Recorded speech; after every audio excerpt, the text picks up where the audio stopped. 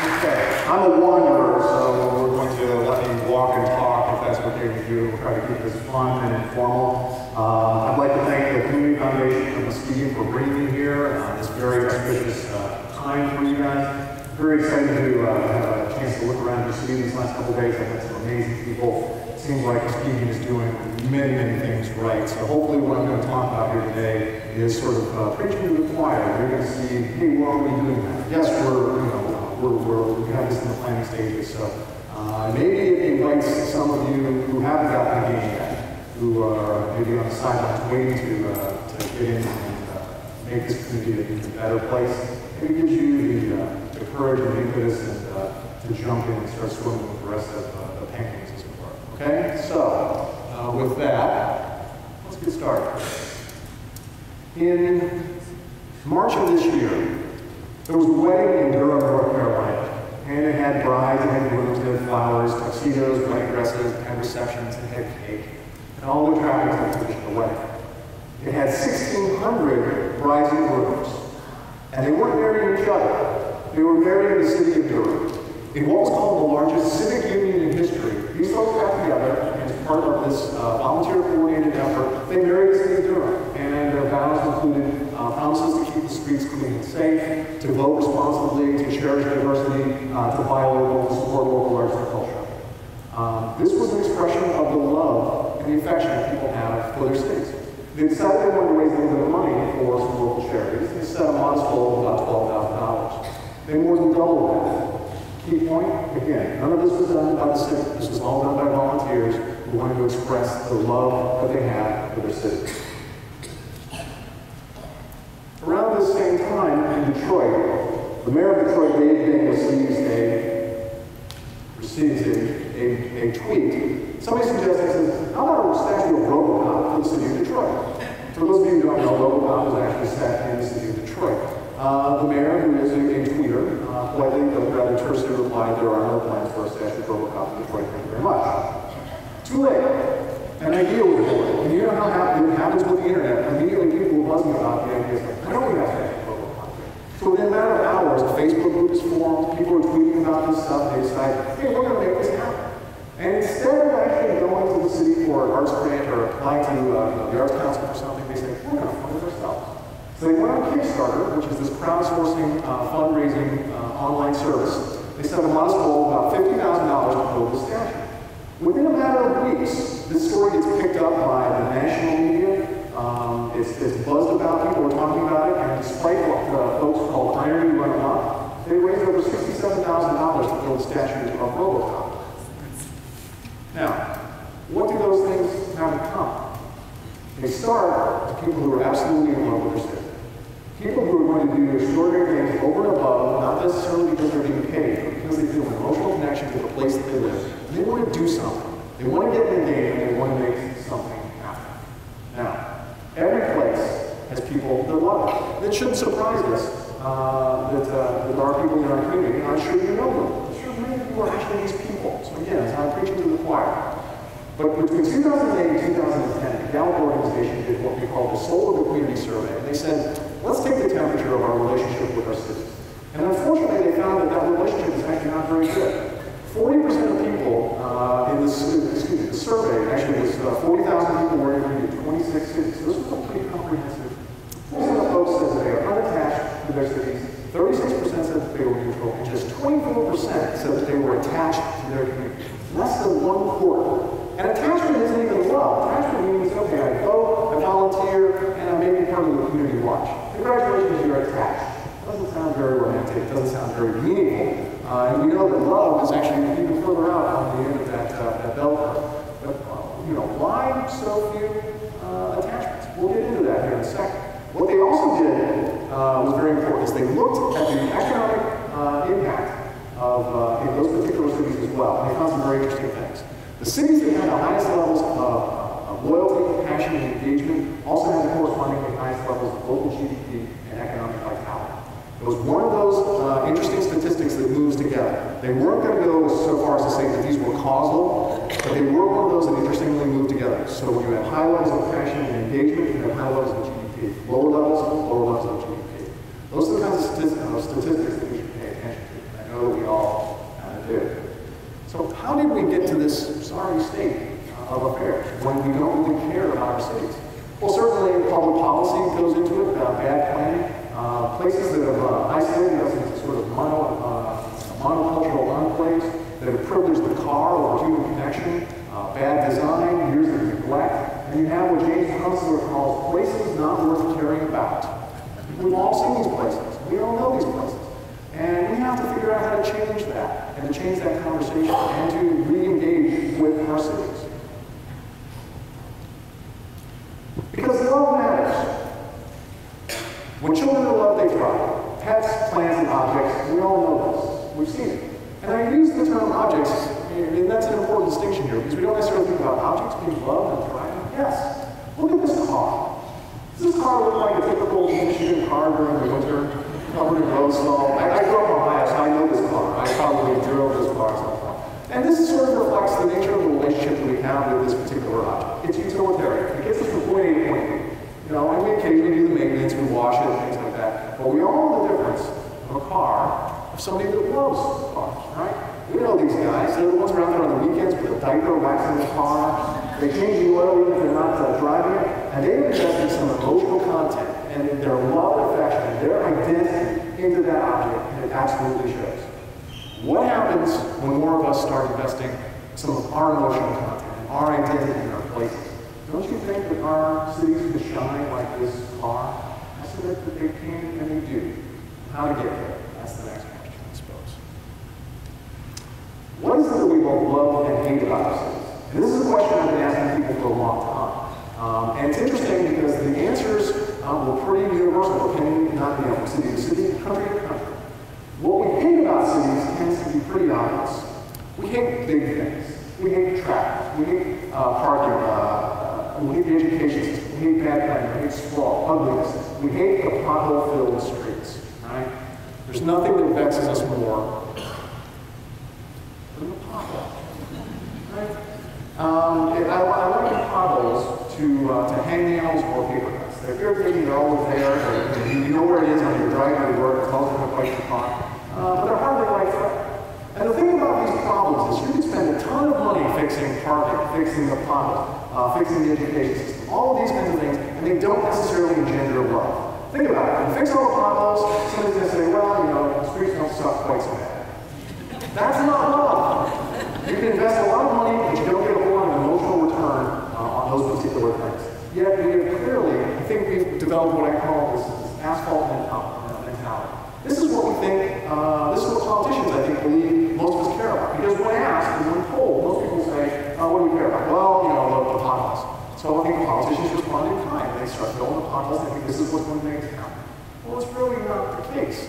I submit to you that if places are merely paved roads, police, and fire services, then there's nothing that keeps us in one place versus another. We need to expand our definition of what we consider essentials and add to it. I mean, we've got to fill potholes, I know that. But we've got to add to that. We've got to add some things that speak to our higher aspirations, like fun, beauty, and engagement. Things that actually make cities matter.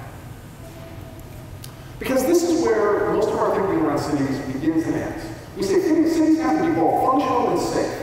And I agree, they absolutely do need to be functional and safe. The problem is when we stop at that particular point, we don't go beyond it. The trick is we've got to go higher. This appeals to our higher selves. Why can't our cities be comfortable? Why can't our cities be convivial in the sense that they bring us together? Why can't they be interesting? And maybe even more fundamental than that, why can't they be fun? When was the last time we had a conversation about making the city more fun? Yet, as Americans, we spend more money on fun than we do on food and shelter combined. Think about that. Fun is incredibly important in our way of thinking about cities. Yet, we stop at the functional and safe. So I challenge all of you guys, the next time you're in a council meeting, you're in a planning meeting, something like that, you know, they're talking about all those official things, and somebody's got to stand up and say, where's the fun? Seriously, I want somebody to do that. Where's the fun? Because the things we love about cities, they tend to be small things. Small, intimate things. I call them the love notes. They're the chocolate on the pillow, they're the cherry on top of the sundae, and they are the handwritten note that goes with the gift, right? Gentlemen, we all have had that experience. We know that handwritten note is actually more important than the gift. Guys, if you're with me, has anyone ever forgotten the note that goes with the gift? You know what I'm talking about. Because it says something. It takes thought, it takes an emotional connection, and we take that time, and we take that moment of intimacy. So these little things, a favorite place that people watch, a dog park, a little pocket park, your favorite restaurant, a little street festival, those are the things that we respond to. Those are the things that we feel that have an outsized impact on the way we feel about cities. I call these love notes. So I've got a few love notes I thought I'd share with you guys to get you guys thinking about this stuff. Who's been to Times Square the last couple of years? Anyone been back to New York? Remember the old Times Square where, these streets were covered in cabs and traffic, and basically if you felt like you were looking around, you're risking your life. Because if you step off the curb, you're going to get whacked, right? And of course the New Yorkers are all pushing through, trying to get from place to place. They took the busiest intersection in one of the busiest cities in the world, and they made it a pedestrian friendly. They put in chairs, they put in Wi-Fi, and it's fabulous. It's a wonderful respite to go and sit and actually watch. You can actually look at all those signs, and it's a great place for people to watch in the heart of New York. That's a love. In the grand scheme of New York, very small. Also in New York City, they took an old white elephant of an elevated railroad track down in the meatpacking district that had sat languid for 30-odd years, people trying to figure out what to do with it. And they turned it into an elevated park. It's called Highline Park, and it's fabulous. You wouldn't think that being nearly 2 stories above the city would totally change your perspective on the city, but it absolutely does. You walk up there, and it's absolutely magical. This was even in winter, it's brown, but it still has this kind of compelling beauty. And what's interesting is that Highline Park has become such a destination, not only for tourists, but people now want to live near this park, and it's actually having the effect that usually is only reserved for like a metro station visit. People actually stop now want to buy near a metro station, and now want to buy and live near Highline Park.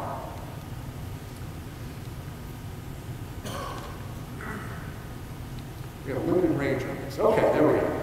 Millennium Park in Chicago. This is a big logo. This is a $475 million logo. It is 12 dozen roses, a giant box of chocolates delivered in a Lexus kind of logo. I know we don't have the money to do these kinds of things, but Millennium Park illustrates a very important concept. It illustrates the concept of play. If you've ever been there and you approach a cloud gate, which is what this is called, but everyone calls it the beam, right? Because no one calls the public archives active proper name. This is the beam. What people do is they find their reflection in the beam, they take their picture. You see kids lying underneath it, finding their sort of distorted, sort of like a funhouse mirror, if you will, looking around. And it's wonderful. Then you go right next to that, and there's 2 giant columns that have these video faces on the change. And then they have water cannons. And during the summer, it's basically an above-ground pool for their kids. Now, by the way, I know you guys are actually putting this in something very much like this that's going to open up tomorrow. Good for you, because this is fun, this is engaging, this is how we play in our city. And play is incredibly important. Think about our personal relationships. The ability to play with our friends, to play with our partner, that's wonderful. That's the time that we should obviously cherish the most. But we don't necessarily think about building that into the relationships we have with our cities. We've got to figure out how to play with our cities, how our cities can play with us.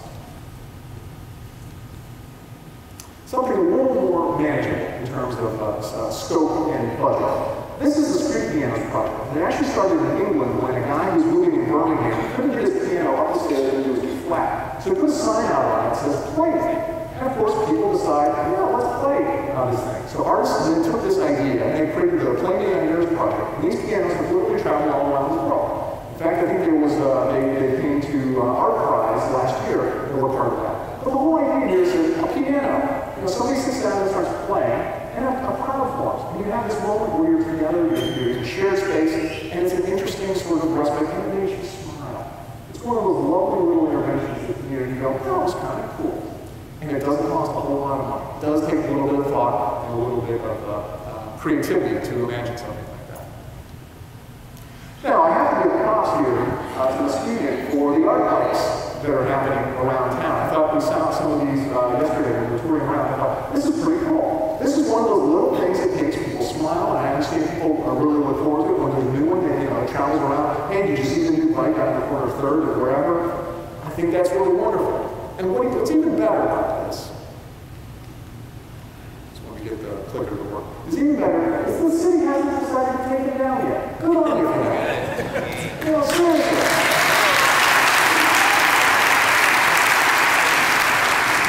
It's creating a little moment, and by the way, if the artist is actually in here, you have your own version of Banksy, I guess, here in town. Cool. Keep up the good work. City, find a way to accommodate this, because this is one of those little things that obviously people have sort of fallen in love with it, and they like seeing where the bikes are going to show up next. Isn't that a wonderful little thing when you discover, you walk down the street and go, hey, that's their bike. Think about that moment. Well, there's a lot of value in that little moment.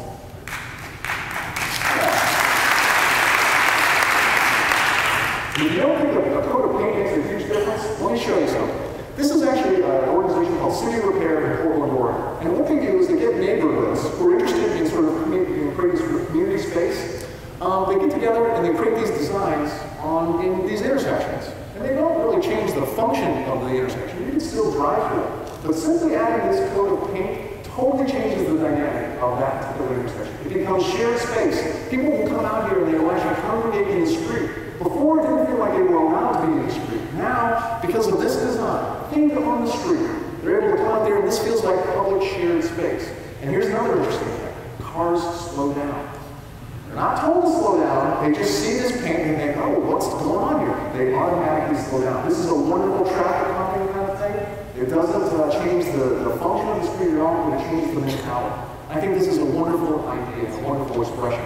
It could be done in any neighborhood who decides they want to do this kind of thing. Another level. This one actually comes from where I live. This is in Tampa Bay. This is the new Tampa Museum of Art. It's a fabulous new museum, no doubt about it. Especially a huge upgrade over what we had before. It's right on the river down in what's called Curtis Dixon Park in downtown Tampa. But there's two things that make this, I think, even more important. One is there's a dog park in the back, right on the river, and a playground right out front. Two small things in the grand scheme of that museum, but have an outsized impact on the way people feel about it. Now, as high-minded as I'd like to think of myself, and probably most of us, like going to the museum, oh, of course I go to the museum all the time. Well, don't you think that you're probably getting more use out of that dog park and that playground? Most families are probably going to use that more. And I think that's a wonderful thing, because I'm sure at some point during the discussions about that museum, somebody said, well, do we really need that dog park, and isn't that playground really just a lawsuit waiting to happen? And somebody said, no, these are important. These are going to be how people use this museum. It's going to change the way people engage with this particular object. So good on them for that. Little things, again, recognizing how people actually want to engage. This is the farmers market in downtown St. Petersburg, and it's become one of the largest outdoor markets in the southeast. On a Saturday morning, there'll be about 10,000 people will come out there, and it's become where St. Petersburg goes to meet itself. And I know you guys actually have a very successful farmers market here as well. And the thing is we tend to look at these things as, oh, isn't that cute? But yeah, it is kind of cute, but it's actually much more important than that. This is where we come, it's not just to buy vegetables. It's, that's sort of a nice sort of side thing. It's really where we go to see the rest of our neighbors, right? You bring your dogs, you bring kids, people come together. It's where Muskegon goes to meet itself. This has an outsized impact on the way we feel about our city. And I'm sure somebody says, well, it's just a farmer's market. No, it's actually much more than that. And I love this, the Monet Gardens. And I told a story about this, that I think Florence Wright, I think is her name, who saw this empty lot sitting next to her and says, we got to do something about that. So good on Florence, she worked with the city, she figured out how to get some people engaged, and turned what was otherwise a blank, ugly, piece of land into a beautiful garden. And the community now supports that kind of stuff. So that kind of initiative, that's a little love to the city. It's taking something that otherwise would be maybe a negative and turning it into a wonderful positive. So good on her for that. Now, some more things that make the city lovable. I like this little public art. Public art is one of the most wonderful things, especially public art that sort of is fun and playful and allows you to engage with it. And I think this is great because, of course, when you're going to sit down next to Mr. Hackley, put your arm around him, get your picture taken. I did that. And that's a nice expression. And I love the fact that you have him sitting, he's actually looking at the park that bears his name. Good on you. That is one of those little things that people go, that's very sweet. But that actually says, there's some heart and there's some sentimentality about your city. So good on you for that. So some more things here. Rituals and traditions. Anybody here been to Providence, Rhode Island? This gentleman right here, a couple of them. Waterfly in Providence, Rhode Island. It started about 15 years ago. My artist doesn't even Mark Evans. There's a river that runs through downtown Providence and it empties out into this little lake that's right downtown. So what they did is they embedded these braziers in the river. They put out cords of pine on them. A boat comes by and sets those things on fire. It's water and fire. It's the most basic thing in the world, and it's fabulous. You walk downtown during the water fire event, you smell that pine smoke, you hear the crackle of the fire, you see these dancing shadows that are created by the moving lights. It's this wonderful experience. You see people walking around almost in their trance. It's just this wonderful, wonderful time. And it doesn't cost a whole lot of money to do this. And I was actually lucky enough to participate in what they call a lighting ceremony, where like the villagers out of Frankenstein movie would carry torches and City Hall down to the river, put them into this big sort of urn and whatnot, and then they end up lighting the fireworks. And it's a wonderful ritual and tradition that has become something that locals love and tourists will come to see. Think about that. Especially if you do something that the locals will love, the tourists will love it too. And that's sometimes, I think, something we often forget in the mix there. We start thinking about the tourists. Tourists want to know what the locals think is cool. I wanted to go where, tell me what the restaurants, where the locals go. And Heidi and her husband took us to the doctor's last night. Says, this is where the locals go. Says, this was really cool. So we had a great time because of that. Otherwise, we might end up in a typical touristy place or something like that. But locals rule. Another ritual tradition. This is an interesting one. They don't always have these quite so high-minded. Anyone here heard of a zombie walk? Yeah. Zombie walks, actually, do you know where zombie Mecca happens to be? Pittsburgh. Anybody know why? George Romero. Winner up front here. George Romero, the guy who did Dawn of the Dead, Night of the Living Dead, filmed those movies in Western Michigan. In fact, Dawn of the Dead was filmed in Monroeville Mall, which is just outside of Pittsburgh. And that's become sort of the epicenter of zombie culture. You ever read the zombie? You go to Monroeville Mall because that's where the movie was filmed. And in fact, they did the old zombie day there, and they had all of these zombie walks that sort of initiated. By the way, a zombie walk is basically a parade of zombies. You dress up like a zombie, you sort of shamble through downtown, and things like that. They actually, they're really involved once we get designated victims. People will be the humans, and they'll actually get like some entrails from the butcher shop, stuff them in their clothes. Yeah, you know what comes next. Ooh, yeah. But what's interesting about this is actually a picture from the Pittsburgh Downtown Partnership. They embrace this whole zombie culture and said, no, move it downtown. We want it to be part of what we do as part of sort of the official business promotion and promoting sort of organization. Because it's authentic, and it's fun. And it says something about the city that they're willing to embrace something as quirky as that. You want to be a local city, you need to be a youth-friendly city. And I don't mean just youth-friendly in the sense of young professionals, because we all love the young professionals. When they get their college degrees, they've got all the skills we want, we pay a lot of attention to them then, right? If we want to have a relationship with them by the time they're 22 and educated, we need to start thinking about them when they're 13 to 15, a little squirrely, and don't quite And that means a couple things. It means music venues, and this is the one that always kills people. It means skate parks. We say no more kids from the time they're teenagers to the time they get into college, and then we want them to say yes to us when they get out of college. It doesn't happen. We have to figure out a way to start saying yes to them and make them feel like this city is part of what they are able to do. And find, because cities have figured out how to make this work. So I challenge you to figure out maybe ways to become more youth-friendly in that sense. Bike-friendly. Bike-friendly is not just the idea of alternative transportation, good for the environment, good for the health of the citizens. It is, of course, it's all that. By the way, it's fun, too, so that's good stuff. If you're a bike-friendly city, it says something very fundamental. It says that it is not just all about the car. It means that this is a place where people matter, right? It means that we've made some accommodation that says, okay, it's not just about the automobile, we're going to figure out how to make this work for everybody. And if you're a bike-unfriendly city, it's kind of the exact opposite. It says, people don't matter, we're not very much environmentally conscious, we're not very much fun, and our people are probably not as healthy as they could. So becoming a bike-friendly city changes the way you think about the city. And this actually is a pretty good bike-friendly city. This gentleman here said, if you'd like to see the bike things plowed during the winter, which I think is not a bad idea. Just some of the most bike-friendly cities in the world are actually in northern climates. You look at the Scandinavian countries, they figure out a way to make it work. I think we can probably figure out a way to make it work here too. Walkable cities. Walkable does the very same things that bikes do, but with two other important caveats. Walkable cities allow for improvisation and discovery. Think about it. When you're walking down the street, you're free to go into new shops and restaurants. You go down the street, you've never walked down before. Versus when you're driving down at 40 miles an hour, you see a new shop or a new restaurant, you go, oh, that's kind of cool. Do you stop? No. You may be thinking, you have to go down to the U-turn, do the other U-turn, and come back. No. You may be logging back in your mind, but I should check that out sometime. But when you're walking, you're free to discover. And think about this. How wonderful is it when we discover something new about, an old friend or about our partner? When we find something that we didn't know about them before, we go, wow, I didn't know that. That's discovery. That creates that wonderful moment. And when you discover something about a city that maybe you've lived in for all your life, but you've just been here for a few months, you discover something, you feel like you're inside by doing it. That's an important moment. Dog friendly. And with all apologies to people who own cats and birds and ferrets and snakes, you just don't walk your cat. You walk your dog. Dog-friendly cities have a couple of important points. One is that there are parks and there are places to walk your dog. So it's outside, there's green space, that's good stuff. But dog-friendly cities would actually get us out in a different way because dogs, you gotta walk them. So it creates a sense of vitality on the streets. We all want to see things happening in our communities. Well, the dog walkers are out there at all hours and they're creating a sense of activity. Stuff is happening, that's good.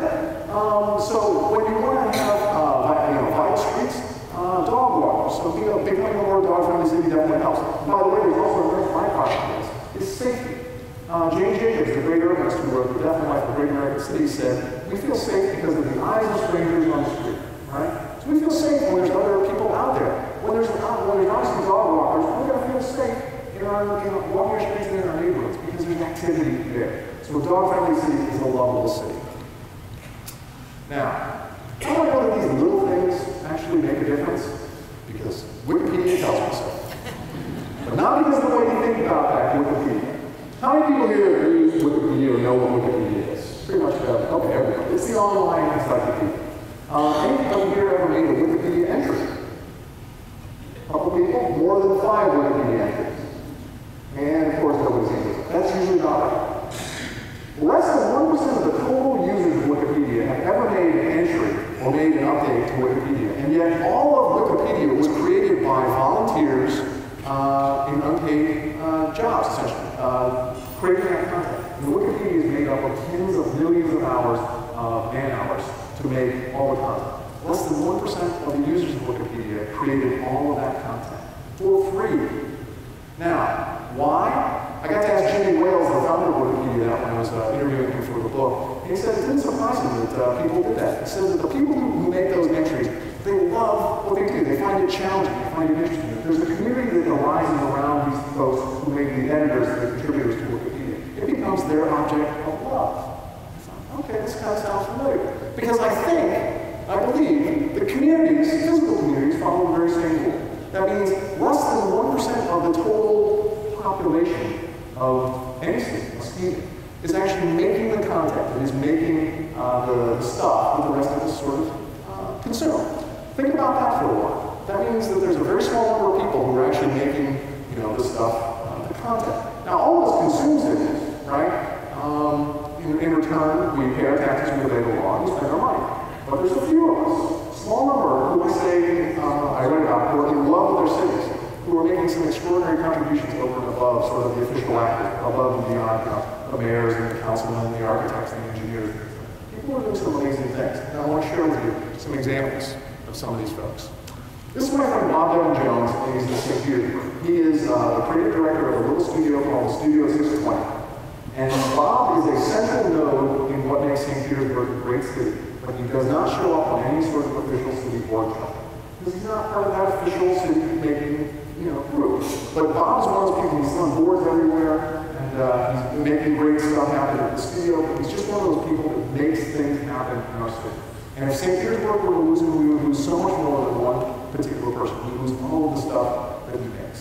Bob is important. Bob is one of the co-creators of St. Petersburg.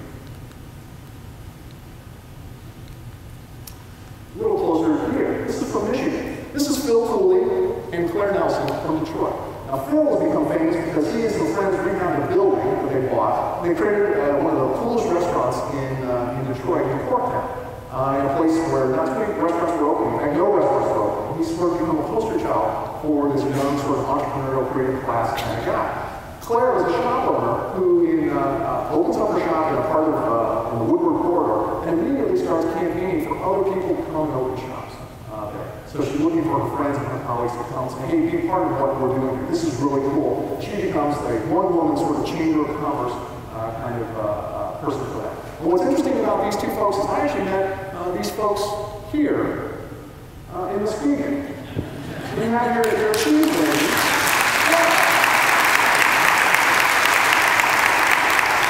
Cheese lady has become an icon here for sort of creative, artisanal businesses and doing some great stuff. By the way, she's got a fabulous new section of vinegars and dips like that. And you gotta check this out. Really good. Just opened, I guess, last week.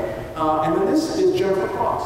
And Jennifer owns a little shop out there on 3rd Street called Continuity. And what she told me yesterday was really interesting. It's the same thing that Claire said. Once she moved in there, she started campaigning, telling all her friends, hey, look, I'm here, there's other shops, there's other storefronts available. You should come down and be part of what's happening here. That's extraordinary. We need to champion those that we pay a lot of attention to our anchor institutions. We need to start thinking about these people because they are anchor personas in our community. They really do matter. A few more here. This is Kate Dogwood. This is also from Detroit. Kate describes herself as a student/waitress slash artist. And she and a couple friends created what's called Soup in Detroit. Soup happens now, it's actually every quarter, and they get together at a restaurant. Everybody, they invite a bunch of people, creative folks. Everybody throws in $5 extra, and people who have projects that they're trying to get funded, little micro-funding kind of things, they pitch their projects during dinner. So we'd all be sitting there having dinner, and a bunch of us would get up here, and we'd have our 2 or 3 minutes to pitch the project that we're doing. And Peter Connie, I'm doing this today, I need $500 to make X, Y, or Z. Hopefully this will be really cool. Thanks. Get up, other people do this. So okay, so we get up, everybody votes. Winner gets the pot. No muss, no fuss, no arts council grants, no applications, none of all that stuff. Because how many of you know how painful it is to actually get $1,000 or $500 out of an official entity? My God, you'd rather shoot yourself than actually fill out all that. And they figure out how to do this. And by the way, at $500 in the hands of those creative people, they can do amazing things. What's even more important than the $500 is they address something very fundamental here. There's this misnomer that the creative, the artistic community, that they all know each other, that they hang out in the same club. Not really the case. You have maybe your visual artists over here, you've got your performance artists, your singers, your musicians, you've got the digital artists over here. They don't necessarily know each other.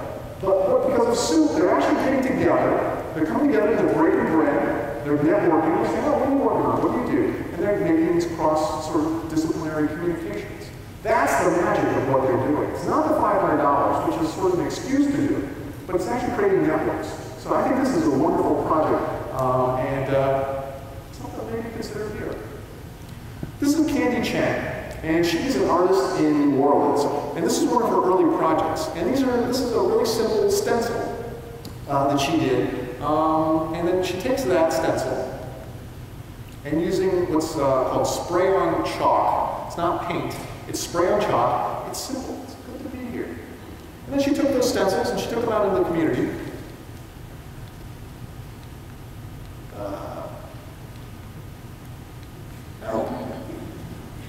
There we go. Okay. And they put these out in places all around the community. It's good to be here. Think about how profound that is in New Orleans. A place where people felt that they almost lost their city. The simple declaration of it's good to be here is profound. What could we say about Muskegon in a simple, profound way that simply reiterates the fact that we're happy to be here? That's what I think is sort of the beauty of this simple little exercise. Candy also did something interesting here. She created this project called I Wish This Was.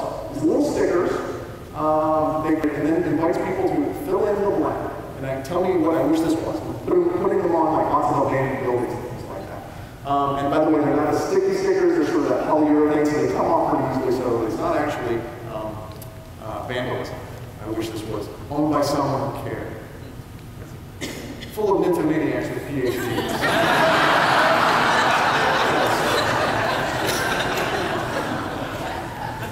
What they were able to do then is they print a bunch of these, like this, take a free sticker, put it on some stuff, and what they're doing is they're creating these sort of scenes all over, because there's still lots of abandoned buildings in New Orleans.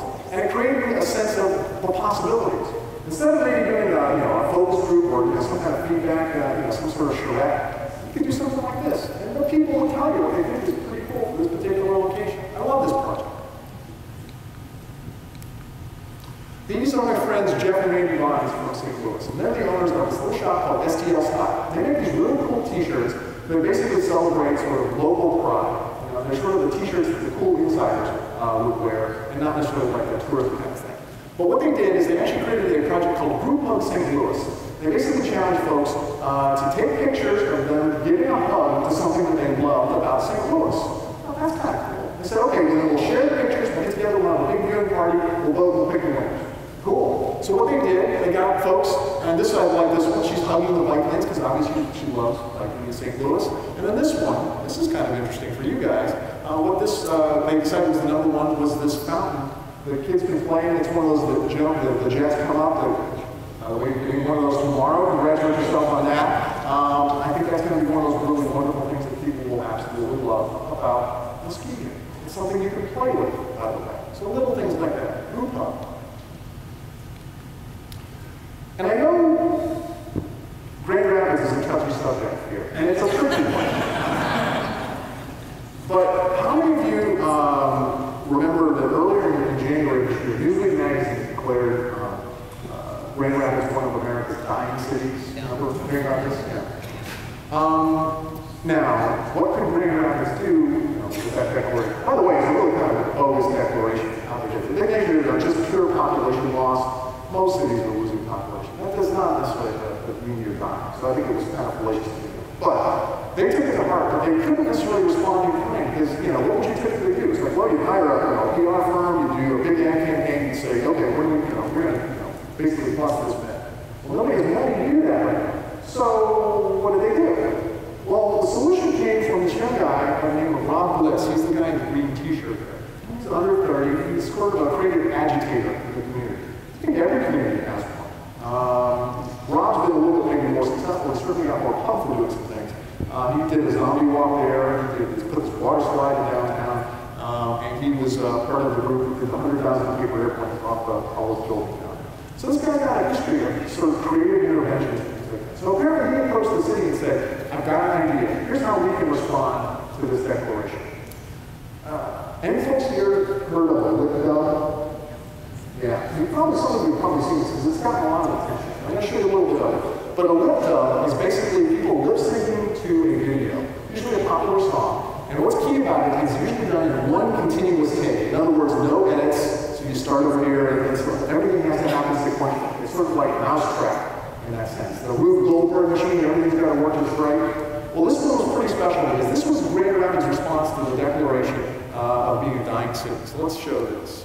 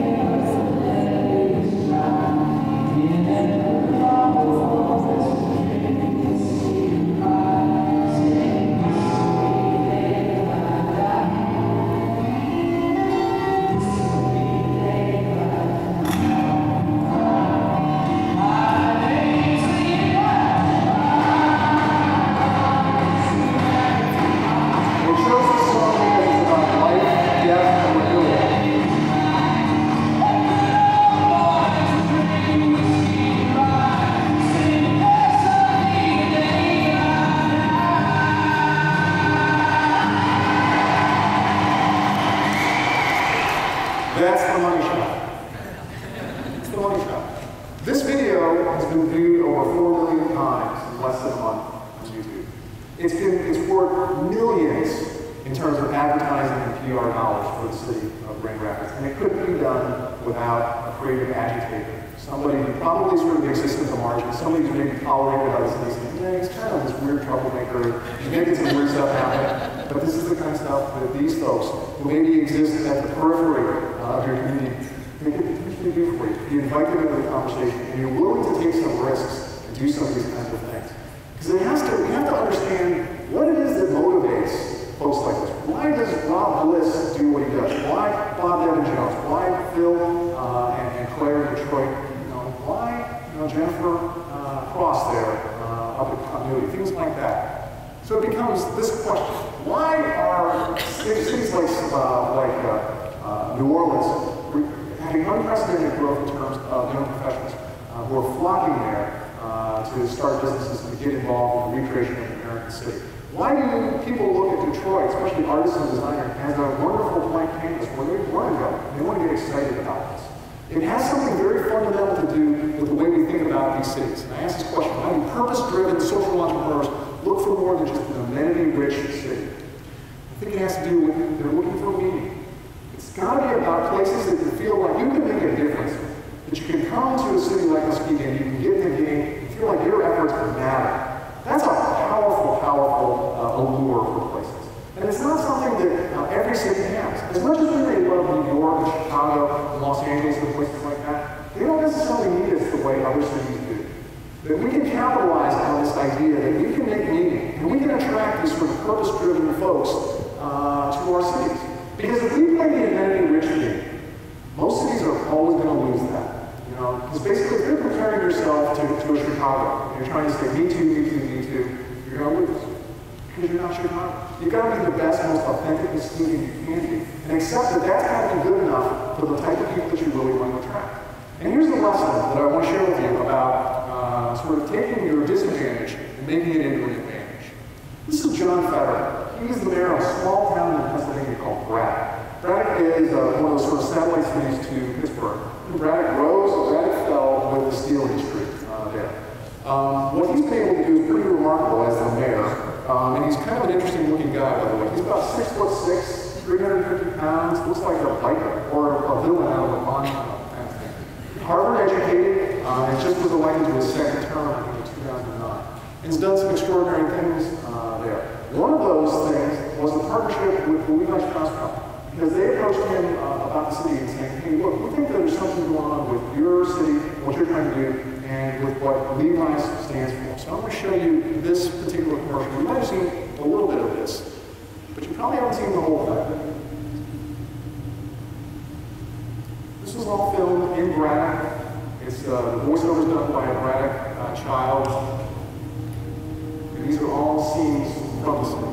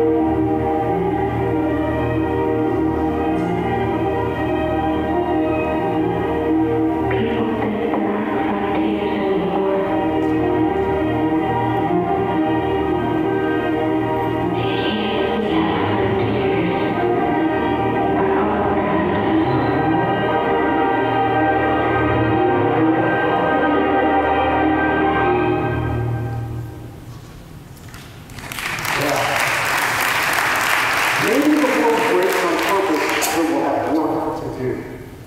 Now that's a remarkable challenge. I mean, think about that. There's something very fundamental about the idea of the frontier for the American study. What if Michigan, and I think Michigan is a place that needs to embrace something like this, is look, we are a frontier here. Come here, make a difference here. Don't play the amenity-rich game, because again, most places are going to lose. But if you change the conversation and make it about coming to a place where your efforts have meaning, as well as just making a paycheck, that's a totally different conversation. And it would take a very brave or very desperate, in the case of Bragg, kind of city to do that. But I think that there is room to do the kinds of things that you want to do traditionally and add that to the conversation and find those purpose-driven folks who do respond to this kind of stuff. Because that's quite moving. Makes you almost want to say, wow, I wonder what Bragg is going to do next. And I actually asked that question here in Michigan. They showed that video last year to the Michigan Municipal League's annual conference. And I asked them, so what would happen if we became the state that challenges people to come here, not because it's got amenities, but because it's hard, but because it's meaningful and coming here to do that. And maybe that's something to think about in our conversations about all of our cities. So these people that we're talking about, these purpose-driven folks, the ones who are going to make the content, they're that 1%, the co-creators who love their places. They are like the most powerful of spices. And I'm not a cook by any stretch of the means, but I do know that you don't necessarily need a whole lot of the most powerful spices. You need just a little bit of them, because they have this wonderful cascade effect throughout the food that we eat. And they have this wonderful cascade effect in our communities as well. So here's the challenge for, I think, all of us. And I did this little bit of math here. I called this the new map of talent attraction and retention. And instead of trying to go after all of the folks and trying to get all of the businesses, all of the young professionals to come here or to come back and whatnot, what if we were to accept that it is a fairly small number of people that really make our community? Here in Muskegon, population 38,000 or so, that means there's 384 people who are really making the content. I suspect many of you are here today, right now. What if we were to add 1/10, 1% for that, 10% for that number? What if we were to add 38 more people? What if we had 38 more cheese ladies, 38 more Jennifer Crosses to this community? What would be the impact? It would be exponential. Exponential. Those people start businesses, they make things happen, they create change, they create excitement. That's the kind of new map for talent attraction, because we can't afford to be doing stuff that we did before. What if we were to start targeting those folks and asking them, okay, how do we increase, how do we facilitate what you're doing, how do we make it a little easier, how do we grow some more of those folks? And what's interesting here is even Detroit needs 713 more field coolies, really, to make a difference. What an impact that would have. And the corresponding, there's a downside to this for smaller communities as well. When you look at something like Grand Haven, it could be made or broken. It could be made or it could be broken by a simple loss of 10 people. Think about the impact. What would happen if she's lady left? What if she stopped caring? That would be kind of devastating to the city, I would think. So we need to start thinking about these folks again. They are anchor personas, and they matter. They matter a whole lot in our conversation about our cities. Because the gap between the city that we can afford and the city, the city that we desire and the city that we can afford is growing. We all know this. Coffers are bare. So who's going to step into that gap and make that difference? It's going to be those co-creators. It's going to be those people who are emotionally engaged, the ones who love their city, the purpose-driven ones who are going to run into the burning building and say, how do you make a difference? How do we support that? How do we make them what they do easier? How do more of you maybe get off the bench? Because I know you care about your city. You're here today. That says a lot. But maybe, what can we do to get you engaged maybe just a little bit more? And push you into that category of being that 1%er who's truly in love with their cities. Because when we love something, we do extraordinary things for it. We sacrifice for it. We will go to the ends of the earth for it. And we forgive those when we love them, these shortcomings. Emotions matter. Emotions tell us something very important in our decision-making process. Emotions tell us what to care about. And if 3/4 of us are not emotionally engaged in our cities, it says we don't care about our cities. What we don't care about becomes disposable. We can easily walk away from it, and it just doesn't matter. So we need to increase that love. So we need to increase the number of people who care, who give a damn about their cities. And when we do that, we're going to add the human heart to the toolkit of community development. And I submit to you that will prove to be the most powerful tool of all in creating both livable and lovable cities. So thank you very much for that. And I'm going to ask you guys to come out again tomorrow, and we're going to talk about this because it's been me talking here tonight. I'd love to stay and answer some questions, but tomorrow is your turn to come out and be part of this workshop. We're going to ask you guys, what do you love about mosquitoing? We're going to come up with some really interesting stuff. We're going to challenge you guys to put your money where your mouth is, maybe, or better yet, put your actions into the mix and get you guys to really think and act creatively and express that love for mosquitoing. So thank you very much for letting me be part of this. It's been a real pleasure, and we look forward to seeing you tomorrow. And I'd love to sign some books for you if you guys are interested. So thank you very much.